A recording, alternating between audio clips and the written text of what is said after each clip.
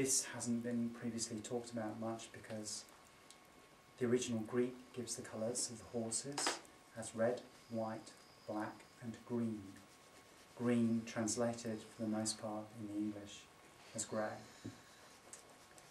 When Kelly has a vision of the 24 elders, these are the 24 elders of the apocalypse.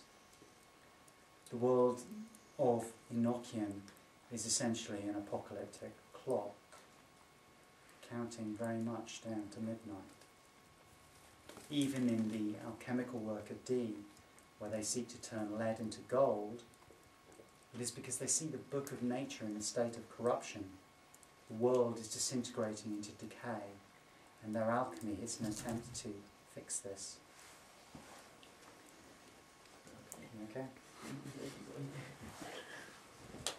For Dee, though, there was a hope that these terrifying events could presage a new golden age, and the angels would lay out a battle plan for him for a new Jerusalem.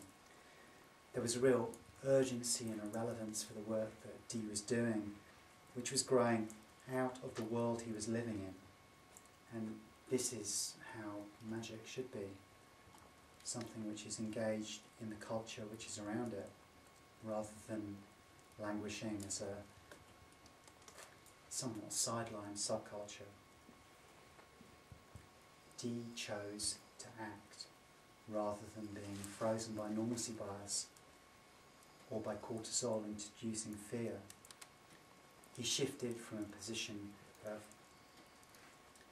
simply a commentator to becoming an active angelic prophet in the line of Enoch. In 1583, events continued to take turns for the worst. Jupiter and Saturn were co-joining in Pisces, marking the end of a 960-year cycle. There were very real fears that this was the end of the world, or at the very least the Catholic Church. Robert Tanner announced that the conjunction doth marvellously agree with the famous prophets of Elias and many other places of scriptures of the latter day of the world, and the destruction to be near at hand, and the coming of our Lord and Saviour Jesus Christ to judgment will not be long. Jupiter and Saturn would then enter the fiery trigon in May 1584 with a mass conjunction in Aries with every visible planet except the Sun. The heavens were aflame with significance for the people of the Middle Ages. Prediction and prophecy became rife. Both in England and on the continent, a date was set. 1588, the likely end of the world. Dee knew this. 1588 was the date of Dee and Kelly's cross-matching experiment and their final apocalyptic vision in their work together.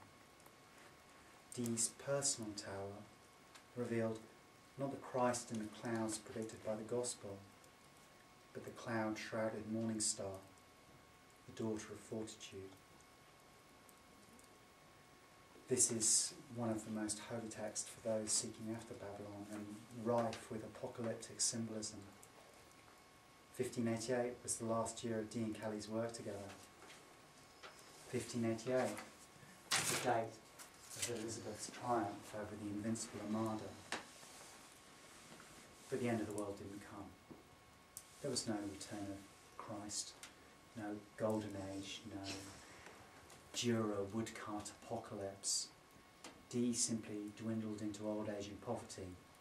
Kelly, in legend at least, dies from the injuries of jumping out of another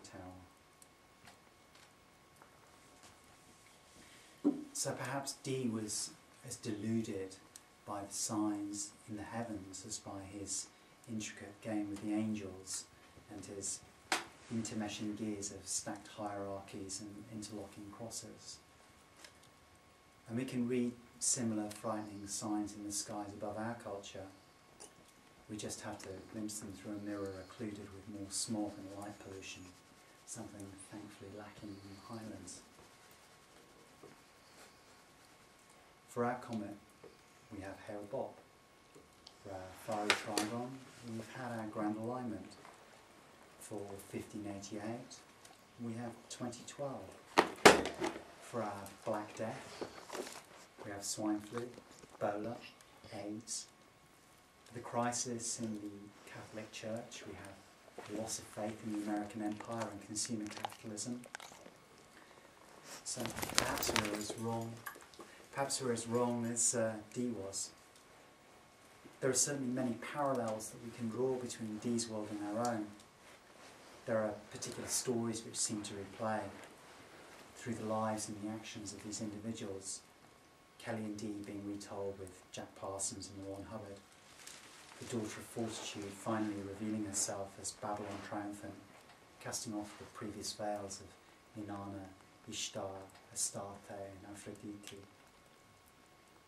Is there then perhaps an occult secret of eternal recurrence, of conflicts playing out in different costumes, with different actors recast in the colours of their own age? Are we all here players in the game of Dee and Kelly, of Ishtar and Thomas, of Babylon and Beast? Is the story more urgent now? Is the frequency rising to a pitch where it will dislodge the masonry and finally bring down the royal arch?